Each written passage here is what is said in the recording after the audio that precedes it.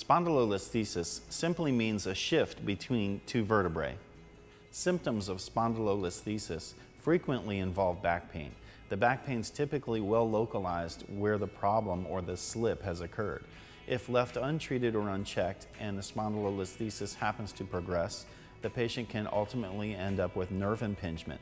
Symptoms of the nerve impingement may also include pain radiating down a leg, weakness or numbness in the extremity. Treatment for spondylolisthesis begins with physical therapy. Core training and a strong core are the first line of defense for progression of spondylolisthesis.